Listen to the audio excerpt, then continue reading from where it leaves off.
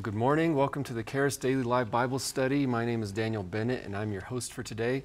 I'm very excited about the message we have for you, but I have a few things I want to touch on first. First of all, as a reminder, these are interactive. If you're watching live, we really encourage you to interact by submitting your questions.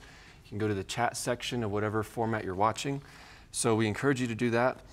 Also, our schedule. So as you know, right now it's 10 a.m. Mountain Time.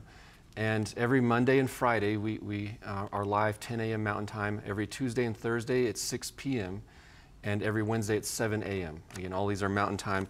And we have a wide variety, so people on different parts of the world can find a time that works for them. Obviously, you can watch these after the fact, but we want everyone to interact and ask questions. So we encourage you to do that. If they're on topic, we're much more likely to get to them, but we'll get to as many as we can. Also, this is viewer supported, so I encourage you that if you feel like this is something you'd like to be part of, you can sow into it. So you can go to the donate button, or you can also go to awmi.net/give. You can also call our phone line and give over the phone. So our phone line is 719-635-1111. So 719-635-1111. Again, there's a wide variety of ways to give. You can also text the word give and any amount to 844-887-0796. So that's another way that you can do this, by texting.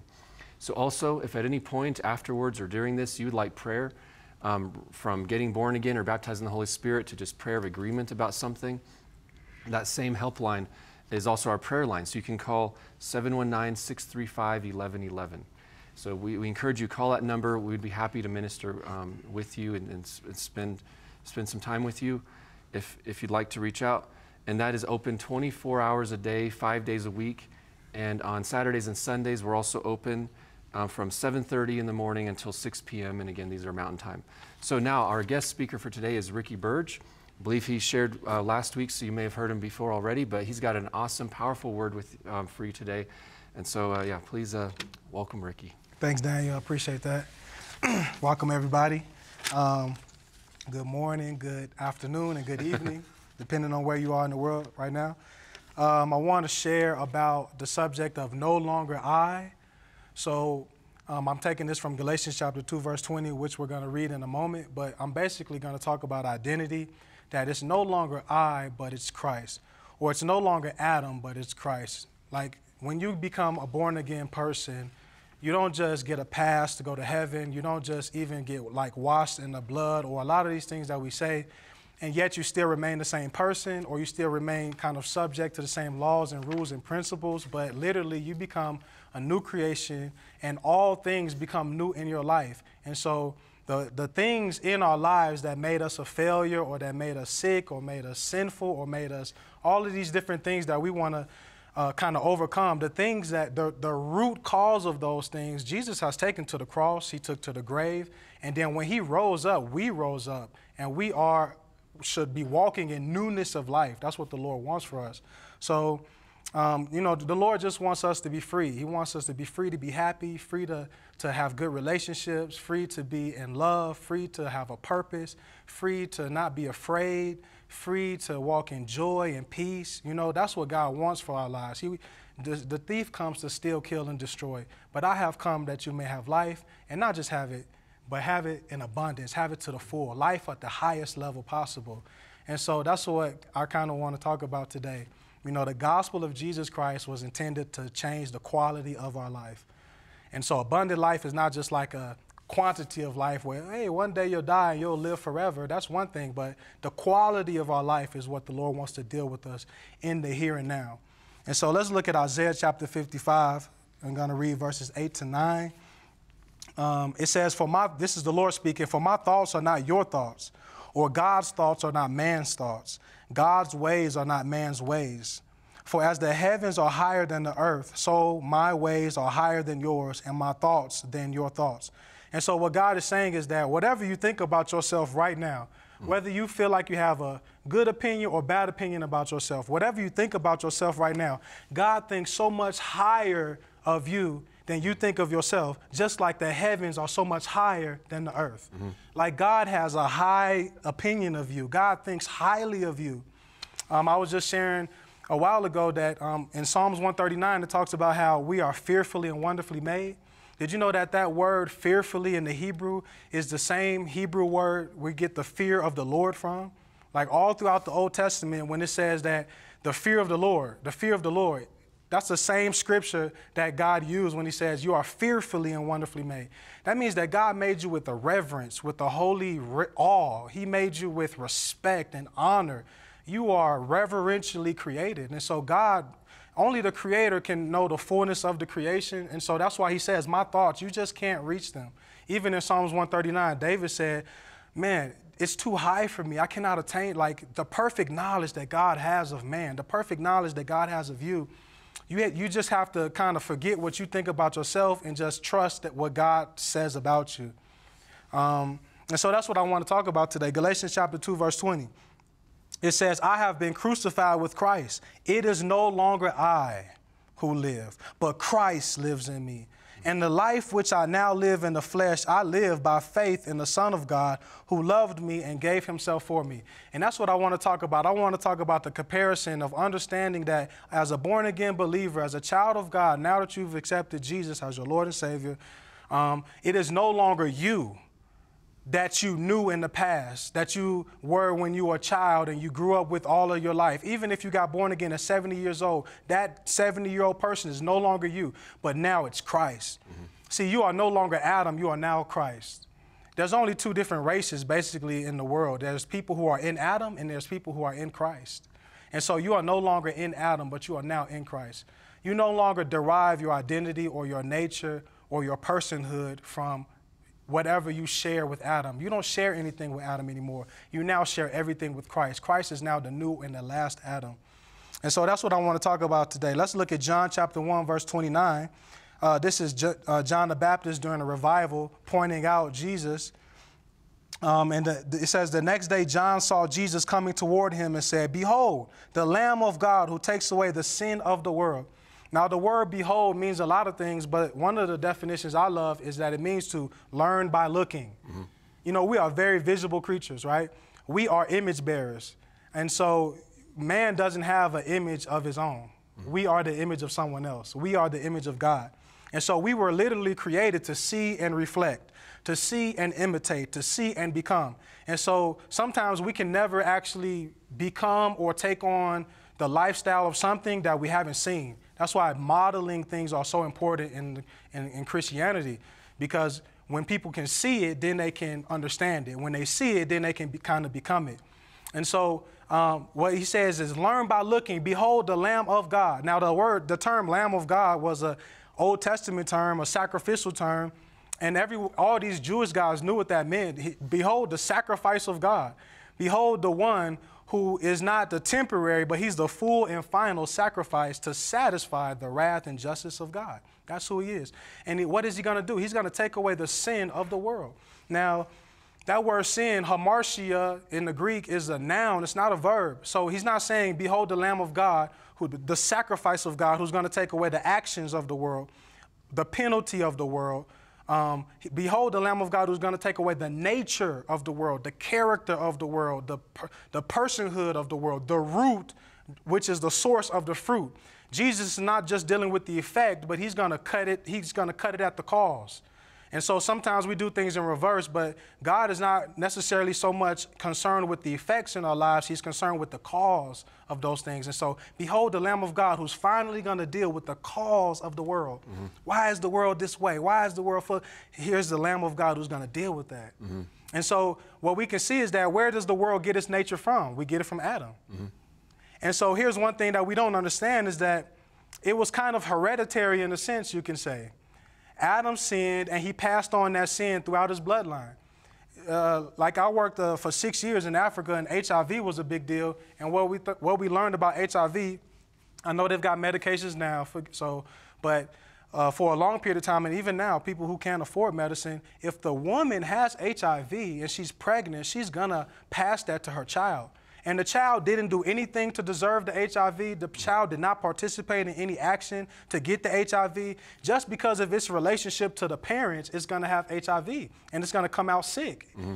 And so that's how we were. We weren't there in the Garden of Eden, but because we were so connected to Adam, we came out with his HIV. We came out with his propensity to turn our back on God and go and destroy ourselves. Same thing with like people who who do drugs. Let's say crack. If a woman is doing crack while she's pregnant with the child is going to come out. It's highly probable with the desire to smoke crack, to do that drug. The child did not participate in it. It had no involvement in the decisions of its mother, but it's coming out affected by the decisions of its mother to no fault of its own. And so it's the same thing when Adam and Eve turned their backs on the Lord and went out. So we came out with that same nature, that same propensity to go our own way, to have our own eyes, and to build our own world without God. And so behold the Lamb of God who's going to take away that nature that we inherited from Adam. Everything that we inherited from Adam is now taken away in Christ. He's the one who can finally set us free, who could break the umbilical cord between us and Adam and now reconnect the umbilical cord to us and him. And so let's look at some of how he does that. Let's talk about being born again. John chapter 3, verses 3 to 6. So Jesus answered Nicodemus, and he said to him, "Most assuredly I say to you, unless one is born again, he cannot see the kingdom of God." Nicodemus said to him, "How can a man be born when he is old? Can he enter a second time into his mother's womb and be born?" But Jesus answered, "Most assuredly I say to you, unless one is born of water and the Spirit, he cannot enter the kingdom of God. That which is born of the flesh is flesh, and that which is born of the Spirit is spirit." In other words, he's not dealing with the physical birth. He's dealing with the spiritual birth, right? He's not saying to go back that was the very problem. In your mother's womb, you were woven and shapen in iniquity. I don't want you to go back because you're just going to come out the same way you did. That which is flesh. But I'm dealing with, you must be born of the Spirit. And she says you must be born of water and the Spirit. So I don't know if anyone has questions about this, but a lot of times in Africa, people will say, oh, born of water means baptism. But that's not what he's talking about. There's nowhere in John chapter 3 where Jesus mentions the word baptism. What he's saying is that you have to be a man, those who are born of water, right? When a woman is ready to give birth, her water breaks and a child comes out. We are born of water. Angels cannot be born again. Animals can't be born again. Only mankind can be born. Only those who come from Adam, who are born of water, can be born again. We are the only ones that qualify. And then he says to be born of the Spirit. Now, Nicodemus, let's continue still in John chapter 3, but verse 9 to 10. Nicodemus answered and said to him, well, how can these things be? Like his mind is just blown. Now, watch what Jesus answers him. It's very revealing. In verse 10, Jesus answered and said to him, are you the teacher of Israel and do not know these things? So it's kind of like Jesus is appealing to him. You're a teacher of Israel. You know the Bible. Now, at this point, there was only the Old Testament. So who's the only person in the Old Testament who was born of the Spirit? It was Adam. The only person in the Old Testament who was born of the Spirit was Adam. And so to be born again, what Jesus is saying is that which happened to Adam must also happen to you again. Now let's look at it in Genesis chapter 2, verse 7. We're going to compare this with John chapter 20, verse 21 to 22. And we're going to see what does it mean to actually be born again. All right, Genesis 2, verse 7. And the Lord God formed man of the dust of the ground, and he breathed into his nostrils the breath of life, and man became a living being. He's born of the Spirit. Right. The word breathe there in the Hebrew, it literally means to inflate. Like a tire, if you get a tire, so he's saying that he created a tire and inflated it with air. Or he created a body for man to live in, and then he inflated it. He breathed out of himself Adam. Adam was born of the Spirit, right? And so God's Spirit and Adam's Spirit were one spirit initially. But when he said, on the day you eat of this tree, you shall surely die, well, Adam didn't fall over and die and all this stuff. What happened? His spirit and God's Spirit were disconnected. They were separated. And to me, from my study in Scripture, I would say that that's literally what the sin nature is. It's man's spirit disconnected or separated from God's Spirit, right? It's man independent of God. Because the word sin literally means it's a noun. It literally means to miss the mark. It means to be off target. So man fell short of God's glory. But in Hebrews 2, it talks about how Jesus came back to bring many sons to glory. And so man came off target, but Jesus came to put us back on target. Now, we see this in Genesis 2, verse 7. Now let's compare it with John chapter 20, verses 21 to 22. So Jesus said to them, this is after he rose from the dead, after his crucifixion and after his resurrection. He's talking to his disciples and he says, peace to you. As the Father has sent me, I also send you. Verse 22. And when he had said this, he breathed on them and said, receive the Holy Spirit. I mean, that's exactly what happened in Genesis 2, verse 7. That's what Jesus was saying, to be born again, to be born of the Spirit. That which happened to Adam must happen to you again. So the same one who breathed and inflated in Adam is the same one who breathes and inflates in us. You know, and when that happens, you become born again, born of the Spirit. And so what happens is this new birth comes with a new nature, with a new identity, comes with a new standing, a new relationship with God. Everything becomes new. 1 Corinthians 6, verse 16 to 17 says it this way. Or do you not know that he who is joined to a harlot is one body with her? For the two, he says, shall become one flesh. Verse 17. But he who is joined to the Lord is one spirit with him. So in the beginning, when God breathed in Genesis 2, verse 7, Adam's spirit and God's spirit was one spirit. But when the day he ate of the tree, he died. What does that mean? God's spirit separated itself from Adam's spirit. And so when you get born again, John chapter 20 happens to you. God, whether you know it or not, whether you can feel the breath, that's not the point. The point is that God is right there close to you, waiting for you to believe in your heart and confess with your mouth. And when you do, he breathes his spirit into you and you become a new creation. That which happened in the beginning to Adam happens to you again. And then that's you joining yourself to the Lord and becoming one spirit with God. And so a born again person is no longer your spirit and God's spirit are separated, but now you and him are one spirit. There's no difference between your born again spirit and God's Holy Spirit. It's one spirit. You are joined together to the Lord to the exclusion of anything else.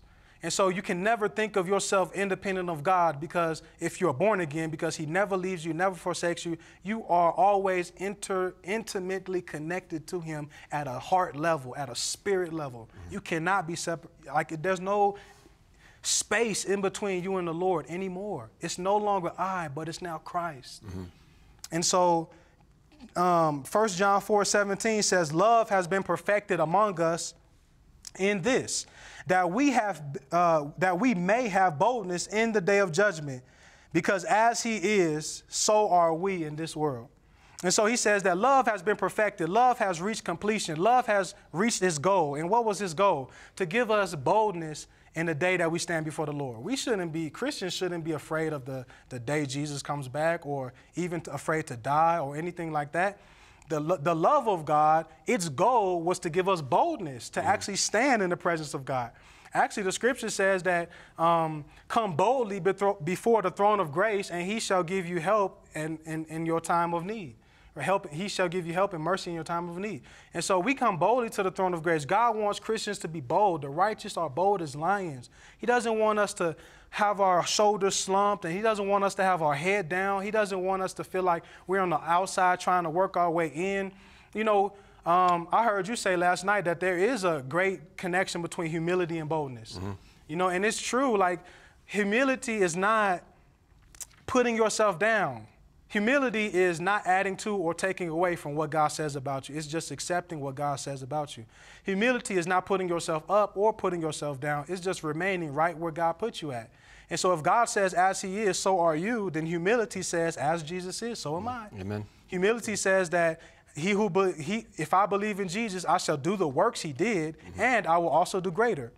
Humility says if I lay my hands on the sick, they'll recover. Humility says that I can speak life and raise the dead and call people back. Humility says that I can walk in dominion and authority and power. I can have love, joy, and peace. That's humility, because that's what God died to give you, and you're not adding to anything or taking away. That's literally what God wants for you. And so us being humble doesn't mean suffering through life. Us being humble doesn't mean, you know, going in a corner and trying to, you know, like, that's not humility. Boldness is actually a part of humility, and you've got to be sober about your life, and you've got to recognize that God's thoughts are not your thoughts. God thinks so much highly of you. He created you with reverence and honor and respect, and he adores you. He believes in you. You know, you're valuable. He will leave the 99 just to come and get you, because there's never going to be another you. It doesn't matter about the 99. They can't replace the one, because the one is irreplaceable. It's like, how many of your children could you cash in for one of you? You just couldn't. There's no equivalent to it. It's like nothing can ever take the place of this one. It's going to leave a gap in God's heart forever until he gets that one back, and then he can fill that gap in there. And so that's how God loves you, and you're in his house. You are in covenant with him. You're a part of his family. His nature's in you. And so you've got to start relating to the Lord like a child of God and not like a servant of God outside the house. Now, 2 Corinthians chapter 5, verse 16 to 17, I want to talk about just like there's more to Jesus than what we saw, there's more to you than what we see or what you may see. 2 Corinthians chapter 5, I'm going to read verse 16 to 17. Therefore, from now on, we regard no one according to the flesh. He says, even though we have known Christ according to the flesh, yet now we know him thus no longer. Right? That's verse 16. So he's saying that we knew Christ according to the flesh, according to, okay, his skin color, the way his clothes that he wore, the way he had his haircut, the shoes that he liked to wear. We knew Christ according to the flesh, but he says now we don't know him any longer. Mm-hmm. And he says in the same way, we also don't regard one another according to the flesh. Another way of saying this is that just as sure as there was more to Jesus than what we saw, there's literally more to each other than what we see. Just as sure as there was more to Jesus than what the average eye could behold, there is literally more to you than what the average eye can behold. Verse 17 says, therefore, if anyone is in Christ, he is a new creation, and old things have passed away, and behold, all things have become new. So let's skip to Matthew 17, and I just want to give us an example of this scripture, of how there's more to Jesus than what we see and how there's more to us than what we see. Let's look at an example in Matthew chapter 17. Let me show you what I'm trying to communicate here. Matthew chapter 17, verses 1 to 2, it says this. Now, after 6 days, Jesus took Peter, James, and John, his brother, led them up on a high mountain by themselves, and he was transfigured before them. He was, I don't know why it says, I look at transformed. Mm-hmm. And his face shone like the sun. Can you imagine that? And his clothes became as white as the light. That is amazing. I remember when I first read that in the Bible, it was like I saw a movie or something. Can you imagine you went on the mountain, his face shone like the sun is extremely bright. How did does he have a button maybe behind his knee that he hit the button and then his body transformed and he showed him his true self and then he pressed the button and it wrapped it back up? I don't know, how did that happen? And then if we look at verse 9, it's in the same chapter, it says, now as they came down from the mountain, Jesus commanded them saying, tell the vision to no one until the Son of Man is risen from the dead. Now that's a lot to take in. If you went on a mountain, and it doesn't even talk about how Elijah and Moses and the voice came and said, this is my beloved son, hear ye him. We didn't even talk about that. Just like a Jesus. He transformed in front of them, face shone like the sun, clothes light. And then he puts it back in and he says, don't tell anybody, Daniel. Keep it a secret, but just between us. If it was me, I would call Peter and James or whoever, and I would sit by the fire at night and be like, what is that? Mm-hmm. That's not a man. He's not like us. Do you remember what happened last night? What is that? Mm-hmm. Right? I would be so interested in what is this? What manner of man is this? And then we have to keep it inside. We can't tell anybody about it. So what he's saying is we knew Christ according to the flesh, but now we don't know him any longer. And so those who are in Christ, we don't know them according to the flesh either. Because just like there was something else in Jesus, there's also something else in us. Mm-hmm. When we become joined to the Lord, we become one spirit with him. That same stuff that was in Jesus is now in us. Mm-hmm. And maybe you don't have a button to open it up and put it back in, but it's in there. Right. It's powerful, just that image of, imagine going to the Mount of Transfiguration and seeing yourself glowing like that, shining bright like the sun, and realizing because of Christ, that much is in me. Also, just our eyes can't see it all the time. Bro, just as sure as there was more to Jesus than what we saw, there's more to me and you and me and you than what we see. We've got that same stuff in us. Mm-hmm. We've got that same stuff in us. There's a treasure in this earthen vessel. 2 Corinthians 4 verse 7 says, but we have this treasure in earthen vessels that the excellence of the power may be of God and not of us. That's what he's saying. In the Old Testament, we talked about how we are the New Testament temple of God. Mm-hmm. And in the Old Testament, it was a literal building, with the Holy of Holies and everything. Now, in the New Testament, the Bible says, the scripture says our body is the temple of the Holy Spirit. And so when you look at the Old Testament type and shadow of the new reality, you'll see that on the outside of the Old Testament tabernacle, it was badger skin. And I don't know if you've ever went to a high-end store, like, hey, can I get a badger skin coat? You got some badger skin boots? No. People get like chinchillas, they get like lamb's wool, or, you know, all of this expensive, exotic, beautiful looking stuff. Nobody wants a badger coat, you know? Right. But so on the outside, the temple looked ugly. It looked like badger skin. But on the inside, it was the presence of God. It was gold and really the Ark of the Covenant and all this expensive stuff. Is, you know, the Aaron's rod that budded and the 10 Commandments and all of this expensive, invaluable stuff inside of badger skin. So somebody, if a warrior tribe came over there and they looked at, they would say, oh, there's nothing inside of it. That's just, look at that old dusty, raggedy house. And we don't want it. It can't be anything good in there. They didn't know everything that was good was in there. Same thing with me and you. We may look at ourselves and see badger skin. We may look at ourselves and see, man, I'm nothing. I'm just raggedy. I've been poor all my life. I come from nothing. I'm the least of the least of the least. But God's thoughts are not your thoughts. Man, the way he thinks about you is so much higher than the heaven is higher than the earth. You were made with reverence and respect and honor. There's a treasure inside of that badger skin. What kind of treasure? The same treasure where Jesus revealed and his face shone like the sun. That's inside of you right now. And I just hope that you can understand that. There's so much more to you than what you feel. There's so much more to you than what you've experienced. There's so much more to you than what other people say about you.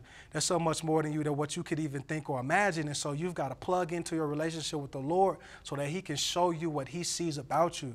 You know, there's a scripture in Psalms 32 that says, I will teach you and instruct you in the way you should go. I will guide you with my eye.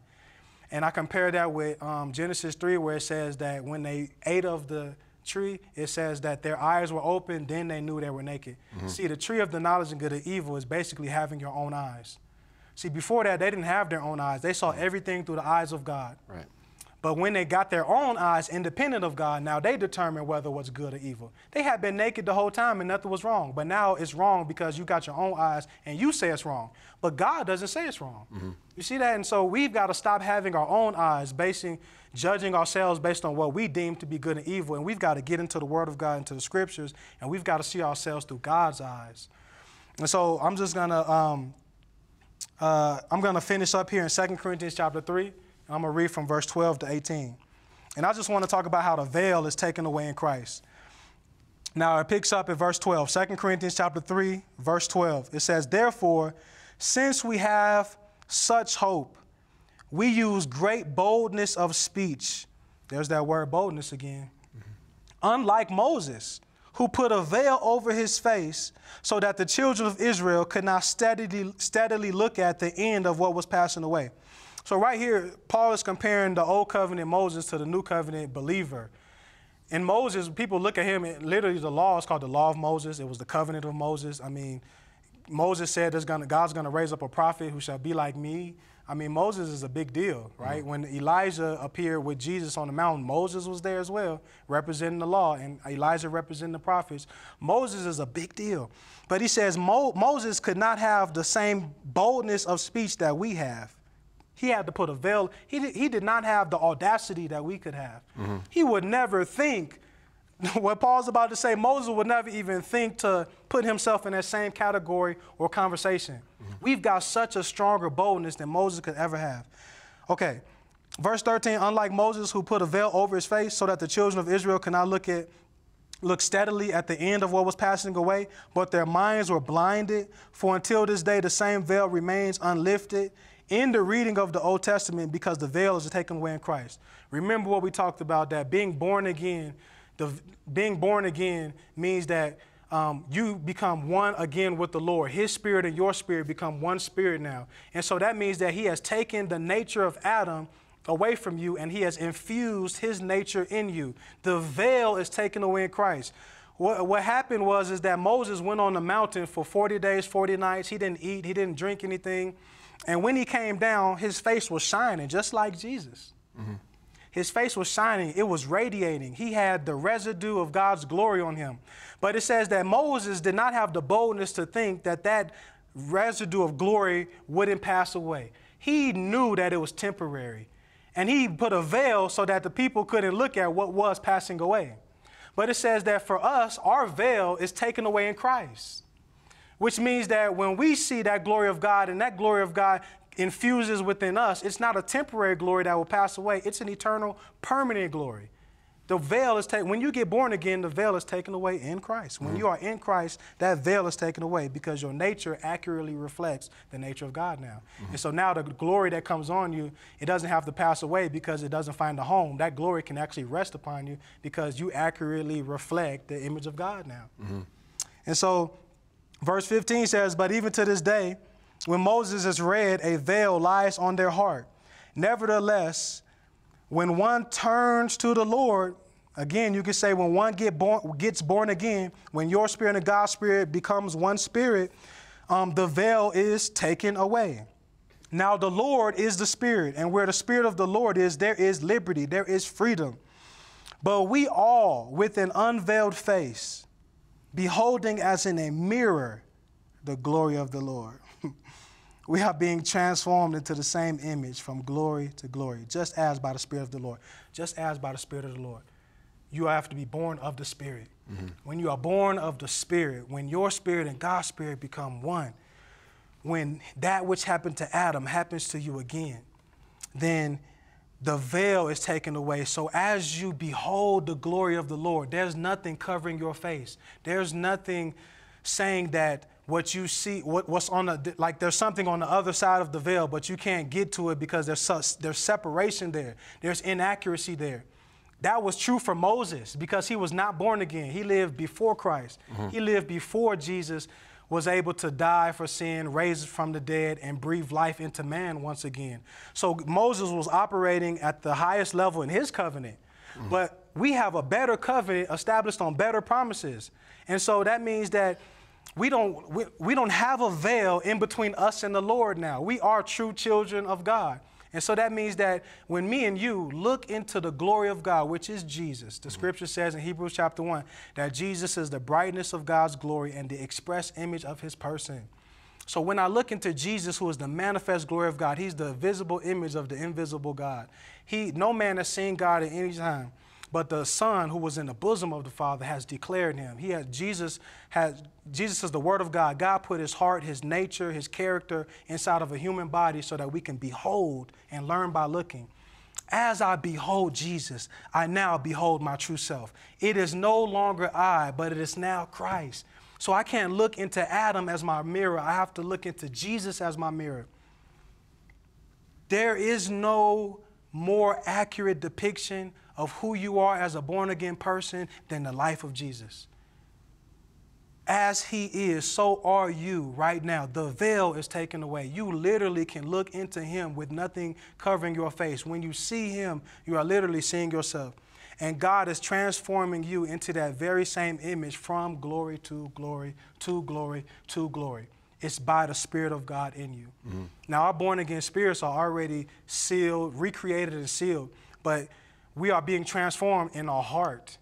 Well, half of our heart, which is our heart is our spirit and our soul. Our spirit's already taken care of.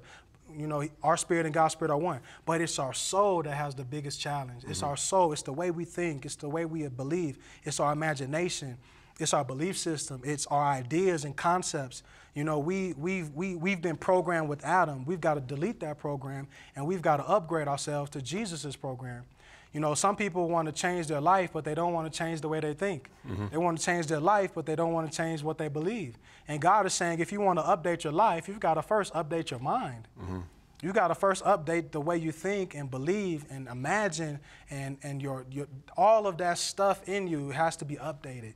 The old stuff has to be deleted, old things have passed away, and all things have to become new. You know, the scripture in Romans 12 that we quote a lot here in this ministry is that Paul said, I beseech you by the mercies of God that you present your bodies as a living sacrifice. And then he says that, and you'll be transformed by the renewing of your mind. That word renewing literally means to renovate. It means I go into a house and I redecorate. I gut out the walls. I take out all the cabinets. I remove all the rugs. I take all the pictures off, all the furniture. Everything has to go. Everything has to go. And then I come in and I renovate it. I bring in I take out the old and I bring in new paint and new pictures and new furniture and new pots and pans and new, everything has to be new. Now on the outside of the house, it may still look like the same house. It may still look like badger skin, but on the inside of the house, oh, it's a brand new house, right? Because I've renovated it. And that's what the Lord is saying to us, is that if you want to see transformation in your life, you've got to renovate your mind. You've literally got to be honest with yourself and say, you know what? The way I think, the way I believe, all of this stuff I inherited from Adam, I've got to get rid of that. Like, not spiritually, it's already happened, but mentally you got to get rid of it. Those old memories, those old habits, those old imaginations that you carry with you, you've got to get rid of that stuff, delete that program, and update your mind. And when you do, you will literally automatically and effortlessly update your life. So, yeah, that's kind of what I wanted to share today, Daniel. Yeah, well, amen. Yeah, it's powerful. And yeah, we have a lot of good questions, so I'll get to as many as we can. Okay. So this first one from Mandy on chat. She's asking, even though I've been a Christian my entire life and know the word, I struggle with a constant mindset of inferiority. What am I missing? Why can't I see myself the way God sees me or believe he is pleased with me? Yeah, well, you know, James chapter 1 talks about whoever looks in the perfect law of liberty is like a man beholding himself in a mirror. Man, could you pull that scripture up? I don't want to misquote it. See, I don't think I can hear. But you look in the perfect law of liberty, it's like a man beholding himself in a mirror. And it says, basically the word of God is a mirror. It shows you who you are, right? And so you've got to basically look into the word of God, and you've got to behold, and you've got to keep looking until, okay, James chapter 1, verse 25. It says, but he who looks into the perfect law of liberty and continues in it, and is not a forgetful hearer, but he's a doer of the work, this one will be blessed in what he does. So he's not a forgetful hearer, but he's a doer of the work. He looks in the perfect law of, can we read verse 24, I think? Yeah, I think, no, this is 26, verse 24. Yeah, for he observes himself. Let's start at verse 23, we'll go to verse 25. I'm sorry, man. So James chapter 1, we're going to read from verse 23 to verse 25. So it says, verse 23, for if anyone is a hearer of the word and not a doer, so in other words, I keep hearing, right? I keep hearing all this stuff, but I can't do it. I'm struggling to act on what I hear. I've heard God loves me. I heard God forgives me. I heard that I'm the head and not the tail, but I still can't do it. I'm doing inferiority. There's a contradiction there. So he says, if anyone's a hearer, but he can't do what he hears, he's like a man observing his natural face in the mirror. Verse 24, for he observes himself, right? When you look in the word, you see yourself, but then you go away and you immediately forget what kind of man you are. And verse 25 says, but he who looks into the perfect law of liberty and he continues in it and is not a forgetful hearer but a doer, this one will be blessed in what he does. So what I get from that is that I've got to have a healthy relationship with the word of God, right, where the image that I get on the pages become imprinted on my heart. So I've got to stay looking in the mirror until what I see in the mirror becomes what I see in my heart. So that, because I can't walk around with the Bible every day, all day, but what I can do is I can make sure that I get time to stare in the mirror long enough so that when I leave the mirror and I go and live my life, I don't forget what I saw. And that's what God is saying, that once the image in the scriptures become the image in your heart, then you won't just be a hearer, but you'll be a doer. It'll start to work in your life because the image isn't just in the Bible that you closed and left at home, but that image came out of the Bible and came on your heart. Amen. Amen. Next question by Hannah on YouTube.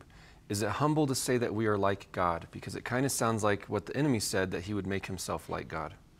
Actually, Adam and Eve were more like God before they ate of the tree than after they ate of the tree. They actually didn't become like God, right? He lied to them. So, but what God said is in Genesis chapter 1, verse 26, he says, let us make man in our image and in our likeness, and then let him have dominion. You are like God. See, here's the thing. Everything reproduces after its own kind. Fish reproduce fish, birds reproduce birds, right? And so when God reproduced you, he did it according to his own kind. He breathed you out of himself and put you in a body. You are of God's kind. And even when you get born again, in 1 Peter chapter 1, it says that we are born of the incorruptible seed of the word of God, which lives and abides forever. God puts his seed, his word into your heart and creates a new person. You are born of God. And so it's no, and even in is it Acts chapter 17, there's a scripture that says, for we are his offspring. I mean, on and on we can go. You have to accept that you are a child of God, made in his image, made in his likeness, and you are of his kind. Amen. You know, when God spoke to, when you look at creation and you see how God, for example, like the fish of the sea, he spoke to the water and he said, let the waters bring forth the fish of the sea and stuff. When he created the animals on dry land, he said, he spoke to the dry land and said, hey, let the dry land bring forth all the creatures that shall be on. But when he created us, he didn't speak to the water or the dry land, he spoke to himself. We come from God. The animals come from the earth, the animals in the water come from the water, but we, me and you, we come from God. And so, no, it's not wrong to say that you're like God. It's wrong to say that you are God. Right. You aren't God, but you are his child. You come from him. Yeah, there's a difference between saying, I am God the Father, versus saying, no, he is my Father. Exactly. It's very different. Yeah, he says, God is God. He says, we're going to have some children in our image and likeness so they can be compatible with us, come into our relationship and not feel like they don't belong, but they're not us. Yeah. Absolutely. So, and that with us, I mean Father, Son, Holy Spirit. You know, there's one God. So the next one, John on YouTube is asking, how should we regard those who we care about but who are not yet Christians? How should we regard those we care about? Right. So how should we think about them and interact with them if this doesn't apply to them yet? Well, the scripture says God so loved the world that he gave his only begotten Son, that whoever believes will not perish but have eternal life. Scripture says that Christ died for, the Lord demonstrated his love for us, and that while we were sinners, Christ died for us. And so God man has innate value. You don't get valuable because you get born again. You were already valuable. He didn't die for you once you were born again. He died for you before, with the hope, the joy before him is what helped him endure the cross, right? The joy of the Lord gave him strength to endure the cross. And what was that joy? It was him seeing us in that completed work. But he didn't die for the completed work. He died for the uncompleted work, knowing that this is the first step to get to the completed work.